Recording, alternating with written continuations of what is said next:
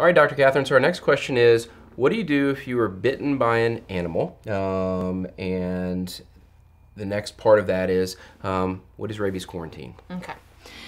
So first, seek medical attention. If you are bitten by your own animal, your friend's pet, a neighbor that you don't know, a wildlife animal, seek medical attention. Okay, that's foremost very important.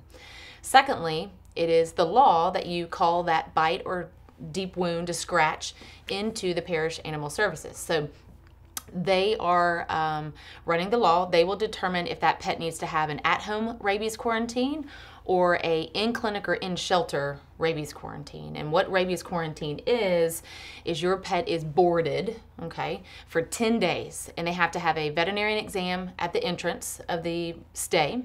In 10 days to the hour, a post exam or an exit exam. So the reason for that is in protecting public health. If an animal is capable of passing rabies or infecting another animal from rabies, it's actually going from their nerve system to their salivary glands, and that's how that happens.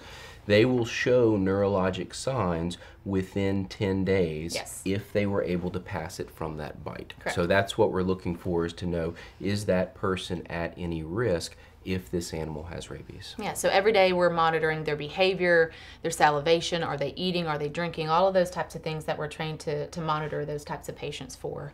And then after the 10 days, if we didn't see any of those symptoms, we'll contact the parish services and they will allow the pet to go back to their house. And this is important because there are a couple documented cases in our area of rabies. And luckily, it's not something that we're seeing in the pet population because the vaccine is really good, but it's the wildlife population.